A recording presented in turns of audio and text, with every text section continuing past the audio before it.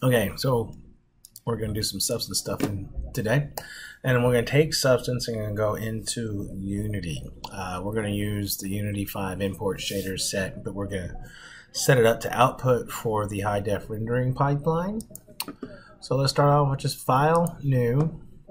I'm going to bring in the exact same model that we have here, but at least it'll show examples of what to do. I have a lot of these videos, these are a lot of these videos, so this is not unusual in terms of just getting it started. So I'm gonna go ahead and just keep everything as is. We can always change our shader later. We can change our sizes later. I'm not gonna discard, I'm not gonna save the scene. What we're gonna do is I'm gonna put in some basic materials. I'm gonna blend between a couple materials on the legs. We'll put a couple stickers on the top, and then we can add a couple of normal bump maps on here to kind of just take it a little bit further. So first off, what we want to do is we want to bake the texture set, which is in the texture set settings. And what we're going to do is just click on Bake Mesh Maps. This has a single material ID on it. It doesn't have any real normals attached to it. It's a basic box. It's not even a great table to use for this particular scene. So this is just setting up an object. One of the things that I will say is that we should go ahead into the ID and change this to Mesh ID Polygroup. It'll alleviate some of the errors that we'll get down here. And then from there we can just bake the entire map. I'll make a video of making a higher res version of this table. I'll round up the legs a little bit, taper up the edges a little bit, and then we'll bring that in to this low poly table and take it a little bit further. Maybe even add some trim pieces and separations from where the legs are down here where I want to put some feet. So right now we're just going to get this basically set up and we can throw it into the game engine. So it's going to be a quick tutorial. Alright, so we're here.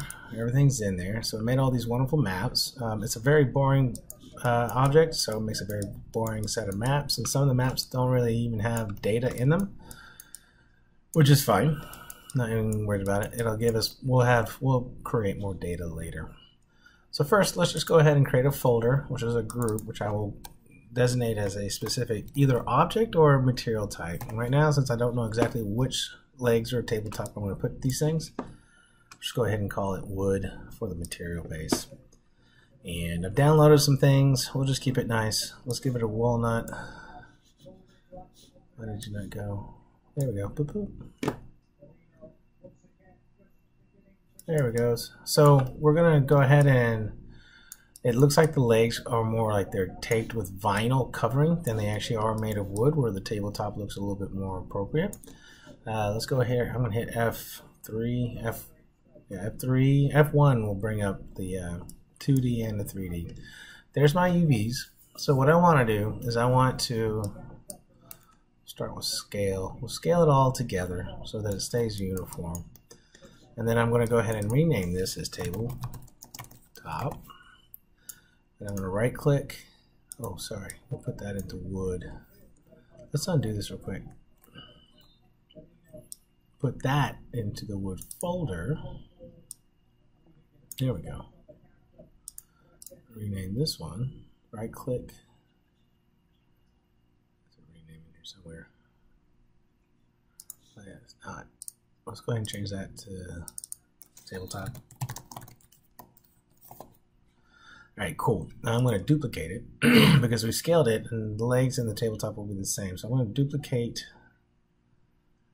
layer. I should duplicate the group. Alright, so go down in here and say tabletop. We'll go ahead and call it legs.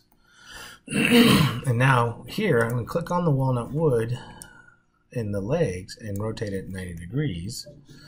You can see that it affected the tabletop as well. So what we need to do is mask out the tabletop, and then we can mask out the legs. Sorry, I'm watching some soccer.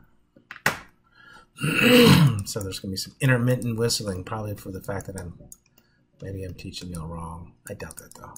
So anyway, what we're going to do is we're going to mask the legs, and then we can mask the tabletop. It may be a little overkill at the moment to mask both, but in the long run, it may save us time to have to do it later. So let's start off the top. I'm going to go ahead and input a black mask. I'll turn everything off. So I hide the table leg folder. What I'm going to do now, I'm going to go into my select by polygon tool. Just going to drag and drop inside the 2D side and just basically make sure I just select geometry. I don't have to be precise, and it will paint it white because that's the color we're painting right now. It's basically a paint tool. So if I hold Alt and click on the mask, left click on the color, Alt left click, and you can see that I painted the tabletop white and the legs are black.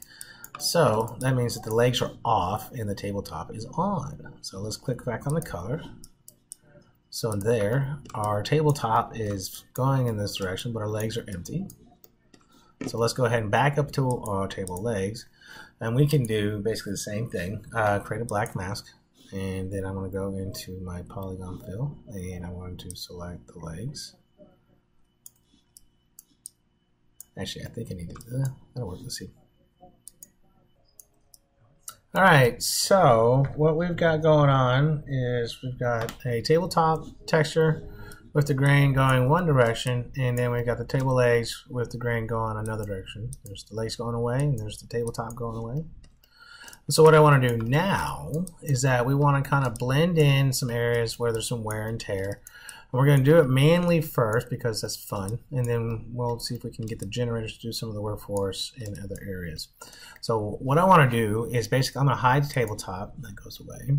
And I want to focus on putting some wear and tear down here on the bottom of the legs. And I've got this wood rough that I'm going to slap into this folder here.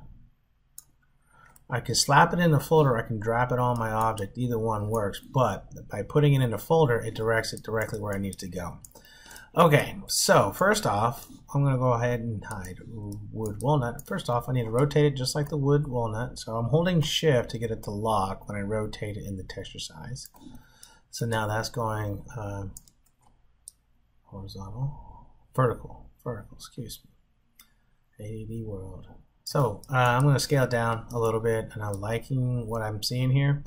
When I go back into Max or Maya and I'll smooth out these legs with the smoothing groups, it's going to look a little better, and then I'll just need to get some tighter geometry in that area. So what I'm going to do now is unhide wood walnut.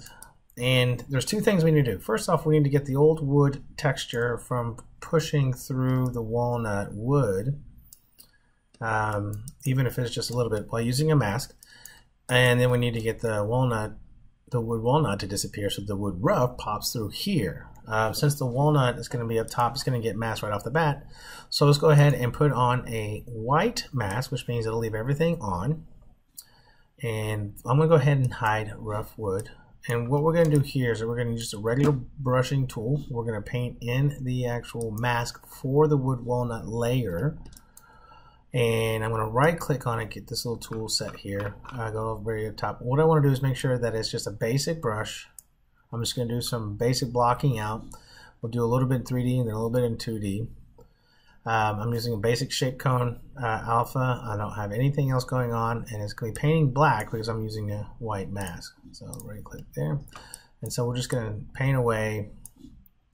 You can see how it reflects what it sees in 2D and in 3D. And you can't overpaint other areas, so be conscientious of that. I'm going to undo both those and just get back here. Just kind of paint the details. You can see how the brush is also moving kind of orientating towards the normal of the face as it would sit in 3D space, even though we're painting in the 2D texture. This software is so cool. So you can see it kind of jiggle. I just want to get a little bit there. So now what I can do, if I show rough wood, cool. Now it's not exactly believable in the way I wanted to see it, and I definitely can't wait to go back to the source software and soften these corners out. Let's go ahead and start dipping in here a little tighter. Of course, I gotta remember it's the floor, the bottom of the legs. They don't have to be that detailed. I may even scale this down a little bit. Let's slide this up here so we can see it more. And if I don't like this one, I have this selected. I love this. Can mess you up too. I just click on this one, changing it to rotten wood right there. And if I right click on it and I have it selected, I can go into the actual material itself and change it there. And I can change the base color So let's change that to more orange to match a little bit more of the cherry wood a little bit.